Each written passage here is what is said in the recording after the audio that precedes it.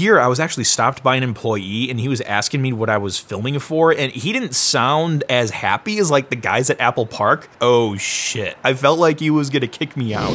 I cannot wait to share my Apple Park experience with you. And there's other Apple sites I visited in Silicon Valley too. So let's get going. Nothing will get in the way. I feel good about this.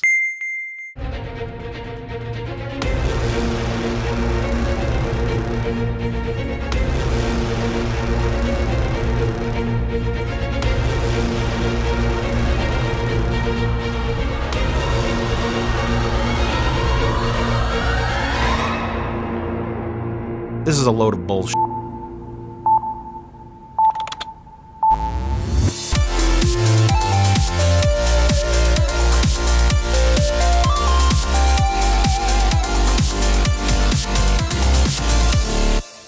Hey guys, how are you all doing? Really? That's just great. You know, I'm doing pretty great today too, because California is beautiful. It was an amazing time, and boy, do I have stuff to share with you. I'll talk about the Apple Park Visitor Center, the campus at One Infinite Loop, the old Apple house and garage, that was really cool to see, the Flint Center, where the Macintosh was first demoed publicly, and my very fun race against the clock back to the airport all the way from Cupertino. Yeah, my flight left in like a couple hours and I didn't have a car and I was 70 miles away from the airport, so that was a lot of fun. Just a little bit of a preface before I get into all the good Apple experiences. So I stayed at this motel by the airport, and that was very fun. It was a very cold and snowy day. This is just how much it snowed just during the drive over. Oh, free Red Bull can. Okay, that's good. It was kind of a junky place, but you know, for the cheap price, not a huge deal. I'm in my motel with my amazing retro boomerang tables. Let's see our options. We have a popcorn option, baked potato, and vegetable. Just the one. The bad part was the flight delay. So we're all on the plane for a couple of extra hours because the plane froze up. It had to be de-iced. And then one of the engines would not ignite. And while they tried to fix that and go over all the paperwork for that, the plane froze up again, so it had to be de-iced a second time. Then the runway got shut down because there was too much snow on it. So we take off hours later. So that kind of F's up my plans a little bit because I wanted to go to Cupertino on that day, but now I knew with this delay, by the time I touched down, the sunlight was just going to be totally gone by the time I started visiting the sites. This was the fun part though. There was a person sitting next to me who wanted to switch seats on the airplane. They did, and then I ended up sitting next to this other gentleman named Josh, who was an Apple employee of all things. I'm just like, wow, like it felt like destiny or some crap. That was a lot of fun. He was a really fun guy to talk to. That made the time go by, talking with another Apple employee. So ultimately, I arrived late, had to reschedule the Cupertino visit, but no big deal. The main reason I was in California was actually to film vintage Apple Vault. I found a prototype collector named Hap, and he had this awesome collection of Macs and other Apple products that you probably never even knew existed. So I'll be showing more of that on my other show, Vintage Apple Vault, very soon. Moving right along, I'm in this location doing this filming, right? And I want to go to Cupertino. It's like an hour and 15-minute drive away. I don't have a car. I couldn't rent a car. I find an Uber driver. Boom, first try, I found a guy that was willing to take me all the way to Cupertino in one trip. Kind of a long trip, but I knew it'd be worth it. I actually stared out the window like 90% of the time because it's only the second time I've been to California and I've never been to that part of California before. But then the Uber driver pulls up to this house and I'm like, what's going on? And he's like, oh, is it this one or is it the next one? And I'm like, I'm so confused, man. I'm looking for a business address. I'm not looking for a residence. So I'm a tad confused and he's pointing to the GPS and all that. And I'm like, I don't know where exactly I am. And then I look forward through the windshield and I see this huge building. These like really long panels of glass and this giant structure. And I'm like, shit. That's gotta be the Ring building. This has to be Apple Park, like right across the street. We drive forward for like another block, boom, right on the right side, I see the visitor center. I'm like, oh yep, this is the place, you're good, hop out, here's your tip, everything's good. So now I'm standing in this beautiful olive grove with this beautiful building right in front of me. And the sign was pretty cool too, it was nice and big. And there was so much glass. Like it looked like that carbon fiber roof was just floating. As part of Apple's new architecture design, you see a lot of their stores going toward that direction. There's just like this one like stone core wall sort of thing that holds it all up. And there's like these terrazzo floors, kind of marbly looking, just very beautiful. The aesthetic is very similar to the Apple Park Ring building itself. So it's kind of like an architectural extension of the Ring building, but for the public. And a lot of people stopped me because they were like, whoa, what kind of camera are you shooting with? One person even asked if it was a Red, and I was like, it's not a Red. Reds are cool, but you know, this is like a quarter of the price of a typical Red Brain. But yeah, so I talk about the Blackmagic quite a bit. That's kind of the talk of the town. I got stopped probably like 4 or 5 times. Most people that stopped me, actually, I think all the people that stopped me to ask about my camera were Apple employees, so that was pretty cool. East too is a filmmaker, and he was talking about that camera all the time. Like, this was years ago though. Yeah, they've been around, well, Blackmagic's been around forever, but the cameras have been around since 2012. Yeah, that's about when it was. So I go around testing out the new products because I haven't tested new Apple products in probably over a year. The new Mac Mini, the iPhone XR, the iPad Pro, the Apple Watch Series 4, like none of that stuff. The iPhone XS, none of that. I never touched any of it until now. I gotta say, I was worried that the XR might be too big for my small hands, but it actually felt really nice. And that glass back really helped with the grip. I just didn't want to drop the money on it right now. The XR feels good. Like, I probably would have bought that XR even before Apple started trying to sell it with trade-in deals like crazy. I probably would have bought it immediately. I just didn't really want to drop the money on it because the higher prices, so whatever. Yeah, the iPad Pro, man, that thing was so light. I lifted that up, it just floated. It feels really good. The new pencil feels more pencil-like, and the fact that it just magnetically attaches to the side for charging, so much smarter than the whole boner design of the old iPad Pro. And that new Mac Mini, ooh, that space gray, that's slick. Oh yeah, that's pretty cool. Apple Watch Series 4, I didn't look at that too much, but it is nice that it has that like endless screen design where the screen actually goes into the rounded corners. So then I talked to an Apple employee who noticed the camera and they were like, well, you're probably really into photography, you should test out the cameras on the other iPhones. Obviously you're into photography. Oh yes, yes of course. Have you actually tried the camera on both of them? I have not yet. Try the camera on both. Okay. The XR has a singular camera. I mean, it's still great. It does that portrait mode photography using bokeh, and you're able to adjust the bokeh. I knew they would be good. I tested out the camera. They look great. The portrait mode with the studio lighting and all that stuff looked really nice for a phone camera. Like, oh my gosh. So I took some selfies in the store, and I took some other pictures. Pretty nice. Again, I would get those phones if they were a little less expensive. But yeah, the cameras are nice. So then I started talking to this employee about the rest of the building because I said it was my first time there. I would recommend taking the staircases. A quick story about those. They actually get shipped in one piece from Italy to here, and they're floating.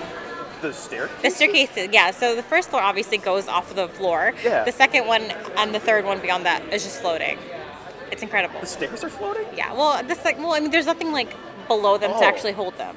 I do go to the stairs later. I'll get to that in a bit. I really wanted to see this whole floating stair thing. So another fun part was the merch. There is some exclusive merch you can only buy officially from this location, some exclusive Apple merchandise. There's some other stuff at the other campus, which I'll talk about in a bit, but there's some stuff that is exclusive only to the Apple Park Visitor Center. And actually, I have a nice bag of some exclusive merch, which I will personalize for some of you guys. I'm giving some of it away as part of some Krazy Ken Patreon perks. So if you want some personalized merch that's from the Apple Park Visitor Center, check out the Patreon. You can get some of that for yourself. We'll unbox this stuff in a bit, so stick around.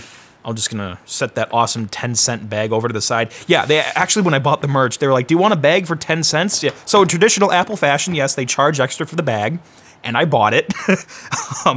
It's actually like a really sturdy bag. This is like the coolest bag I've ever had. It feels awesome, but yeah, we'll get to that in a bit. I also saw that Designed by Apple book with all the product photos in it, and it was huge. Like in person, it was way smaller in my head. Seeing it in person, it was like, wow, that's ginormous. That would be the perfect coffee table book. And there were also some really cool Apple t-shirt designs. One of the people working there said, if you're a California local and you get the area code shirt, you're kind of an idiot. I thought that was funny. Yeah, I'm not a California local, so I guess I could have got that shirt. But I didn't. Oh, and there was also this dog there. Hi, sweet baby. Hello. How are you? One of the employees told me that they're a regular, so yeah, they let dogs in the store. That's great. I also saw the HomePod in person for the first time. It sounded great, but it was like really tiny. Like in my head, it was kind of like, but it was actually like, it was kind of a small little thing. It sounds awesome. I'd probably have one if I wasn't worried about the frickin' thing listening to me all the time, but you know, to each his own. So now, this part was great. Have you been to this location before? First time.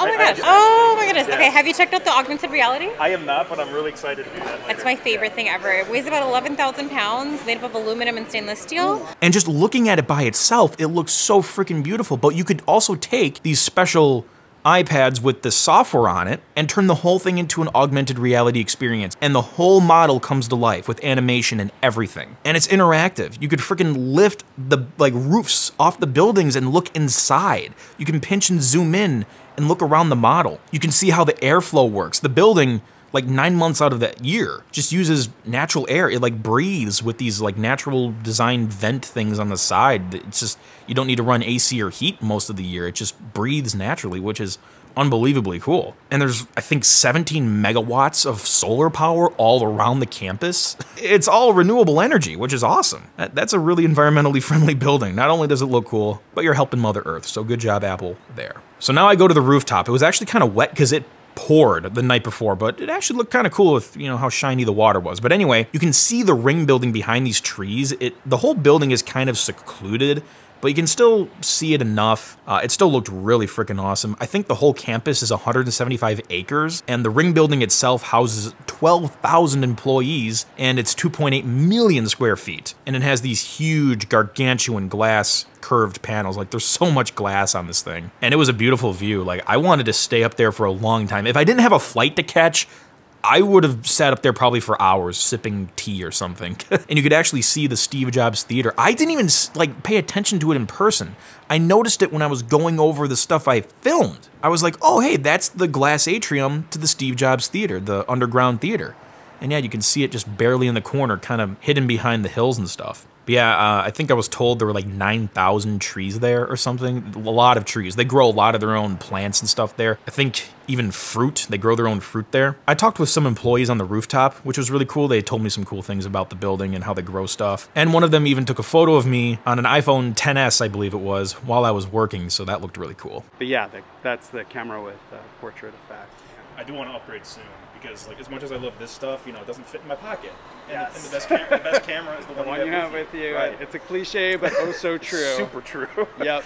So then I went to Cafe Max. They had like nuts and chocolate and teas and coffee and hot chocolate and all this stuff. And you could look at the menu on an iPad, which was pretty awesome. And if I had more time, I totally would have gotten a drink and like sipped it and probably sipped it on the rooftop. But man, as you'll see soon, I was really racing against the clock, so I didn't have time to do that. They also had a Today at Apple session going on there. So there weren't a ton of people there when I first got there, but like by the time the Today at Apple session took off, like there was probably like 100 people there. So watching the demo with the giant video wall, man, those video walls are so cool.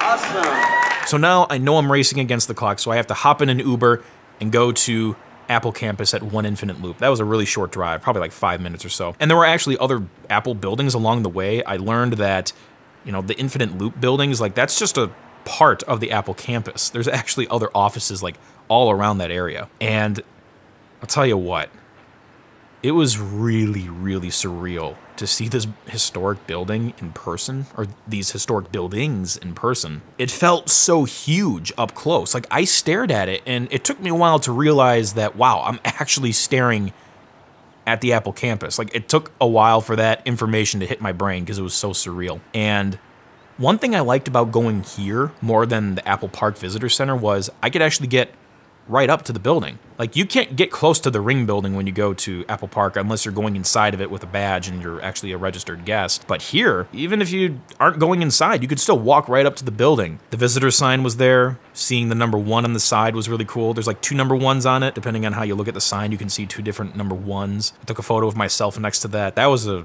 really cool experience. That's a really historic sign. That thing's been there forever. And I also watched some people try to get inside through the front door, and I'm like, you're not gonna get very far. I saw like 4 or 5 people try, and I saw them walking back within like 30 seconds. Also, there was a window with like an L shaped out of sticky notes. Calling me a loser? So then I go to the store. I think it used to be called the company store, but now it's just Apple One Infinite Loop. And yeah, it's definitely not as big as the Apple Park Visitor Center, but it was still pretty cool to go in there. And they had some exclusive merch that was there that actually wasn't at Apple Park. And here I was actually stopped by an employee and he was asking me what I was filming for, and he didn't sound as happy as like the guys at Apple Park. This guy was like, hey, I wanted to ask what you're filming for. And I was like, oh shit. I felt like he was gonna kick me out. because he sounded a little too serious. So I explained, like, I'm filming for a YouTube show, and I'm guessing to myself, it's just the size of the rig that kind of, you know, rose a yellow flag, because it's not a tiny little iPhone, it's like a bigger camera, so it looks more professional, and that's probably what caught his attention. And yeah, he let me film, he let me keep going, but yeah, I was a little worried he was gonna kick me out, and I'm like, oh shit. Oh yeah, and while I was there, I did see more iPhone XR promo pushes. They're really trying to sell that phone. They even had it, like, etched into the glass, or whatever etching method that is, whatever, like on the glass of the store. Even at Apple Park, they had the offer for the trade-in program, like, on the glass. I'm no expert, but if you maybe reduce the profit margin a little bit, you might sell more. But hey, so that was so much fun. Again, it was hard to leave. I just wanted to sit there, but I had another site to go to. The old garage where Steve Jobs would make cold calls and Steve Wozniak would help test products with, I think they had some other employees working with them at the time, I don't remember. And it was a beautiful, beautiful sunny day. The neighborhood was dead quiet. That's it right there, the Apple Garage. I don't know who currently owns this place, but yeah, there's been some issues before apparently. I mean, you'd expect that. I don't see where the cameras are though. They're either not there and the sign is a placebo effect sort of thing, or they're really well hidden. It was so peaceful and warm. Like, I could just stand there forever looking at that house, that historic house. While I was there were probably like a dozen other tourists that showed up to take pictures. Keep in mind, I was there for maybe 10 minutes, and there was probably like 10 or 12 other people that swung by. So that house must get a lot of attention. And I actually helped a group take a group photo, so that was really fun. So then, there's another site, the Flint Center. Again, another amazing, surreal experience. It was super quiet because it was at this college, and I guess they were out for break maybe or something, but yeah, there was no one there. It was deserted. It was so quiet. Again, very peaceful. I felt like I could take my time there, and the weather was nice. It was warm. The first Macintosh was demoed to shareholders here. The iMac was unveiled there. The Apple Watch was unveiled there. Apple biopics were filmed there. It's a historic center for the computer industry, especially with Apple. So, of course, I had to stand in front of it like an idiot and take a picture with my Canon DSLR on a timer. Click, run in front of it, stand still. So then, the race back home. Okay, so my flight leaves in like about 2 hours. I'm 70 miles from the airport I need to get to, and I have no car. So I just think, oh, I'll just Uber it like I did before. Okay, so now I guess near the end of the day, no one wanted to do a 70-mile trip. I knew this going into this, but when you get an Uber, the driver doesn't know where you're going until you get in the car, then it says the destination on their screen. And I get this one guy and he's like, ooh, 70 miles, yeah, can you cancel? I'm like, sure. So I cancel, I get charged, whatever. I get out of the car and I'm just standing on this deserted campus like, okay, well, let's try another guy. I get another guy, I text him ahead of time, warning him, hey, it's gonna be a long trip, and he turns me down as well. So I summon my backup plan. I planned for this in advance. I thought, well, if no one can do the long trip, I'll just find someone who's willing to take me halfway and then someone to take me the rest of the way. No big deal. I just pick a random spot on a map. It lands in Santa Cruz. The last Uber driver that I had to cancel on is the one that picks me up, and I'm like, oh shit, I'm gonna have to explain this to him now. And I explain the idea to him, and he's actually like, wow, I don't know what you did, but that's really smart. I felt good about myself, I guess. I was like, thank you. He said everybody wins, because now I get halfway to my destination and he gets paid. And I was like, yep, that's the idea. And I gave him a generous tip too. So then I have to get another Uber driver, of course, to take me the rest of the way. I needed to charge my phone just to have some extra juice in there. And the cool thing about the battery I use on my Blackmagic camera is it has a USB port on it. So whatever's clever, right? Charge your phone off your camera. So then that second Uber driver gets me to my hotel. I get my checked bags from the front desk, Uber to the airport, went through TSA, and got to my gate about 15 minutes before they started boarding. Holy crap, it was a close call, but I did it, and it was a phenomenal experience. So now, let's unbox the merchandise. Dun da da da, the 10-cent Apple bag. So, we have 1 box, 2 box, kind of falling over, and a 3rd box. So, regrettably, They got a little bit damaged during the flight home. I kind of figured that would happen. The boxes are pretty cool because, again, they're exclusive. They're only for the merchandise at these particular locations. Let's see. This is the one I got at Apple Park. You can see on the label there, Apple Park t-shirt. And then this one is Macintosh t-shirt.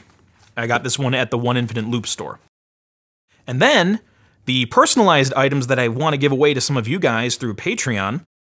There's these really cool vintage, some new products, but mostly vintage Apple products on these postcards. So I thought it'd be cool if I signed them and personalized them for you guys through Patreon. So if you want to get some of these, yeah, you can get them on Patreon. We'll take a look at those in a bit. Let's start with the t-shirt. This one's cool. All right. Yeah, it got a little broke. Let me, gotta fix that a little bit. Here we go. Plastic condom unit to keep it clean. There's that awesome art. Sweet. Look at that. The original Macintosh schematic there. You got the Apple logo on there, the 3.5-inch floppy disk drive, the Ray tube, just everything. It looks awesome. Little Apple tag. Oh, Apple logo there too. Made in China. Look at that. That's pretty sweet. I dig it. I dig the whole like magenta cyan look too. Very cool. Oh, that smells amazingly horrible. Yeah. But yeah, I'll definitely wash this, of course. But yeah, that just a lazy folding job. Put that over there for now. Yeah, it smells inkish, very inkish. Okay, now as you know, I am a huge fan of black, so of course all of my shirts are black. All the leaves are black. Leaves are black. Ring. Yeah, this one smells the same. It's probably the ink. And 1, 2, 3, boom. Apple Park. The Ring building in a beautiful rainbow color, like the spinning wheel of death. Oh, it's pretty slick. I love the rainbow colors on the black. That is really cool. Apple Park. All right. Sweet. Yeah, I'll probably wear those in a future episode. So now we have these little postcards. Let's have a look at these. That box just feels nice. Call me weird, but it feels nice. You can flip it open. Cool. And you just take them out, I guess. Oh, nice. Rounded corners, of course. So you can write on the back there. I can put a personalized message there for you. It even has the product name and year there. That's cool. And then there's the photo. So MacBook 2015 right there. And there's the picture. So you got that one. So you got MacBook Pro or MacBook. We got the original iPod, it looks like. Ooh, the Pro Mouse. I think this was like the 2000 or 2001 iMac because it's not the frosted look. It's the more clear look. That is the iPhone 4, beautiful. The original iPad, Apple Watch, the good old cheese grater, PowerMac G5. What are these, like tarot cards? And we got another Apple Watch with the Melanaise loop, very pretty. The iPhone headphones and the Cinema Display, 22-inch, very cool design. So yeah, just hit me up on Patreon if you want some of these. I have perks that will offer these to you, and I'll personalize them for you. I'll write whatever you want on them. That's not too profane, I suppose, and I'll sign them for you even. And I just realized I missed a postcard here, so hang on. I'll deal with that later. Yeah, this one is the MacBook from 2015 as well, but you can see it open with the batteries and stuff like that. Very nice. Okay, get back in your envelope now. So that was the trip to Apple Park. If you've been to any of these sites, I want to know your stories and share your experiences with me. Heck, even share your photos in front of the signs. I love seeing those. But yeah, it was a lot of fun, and I'd love to go back and do some other episodes in Silicon Valley. What do you think? Thanks for tagging along with me, guys. Catch the crazy and pass it on.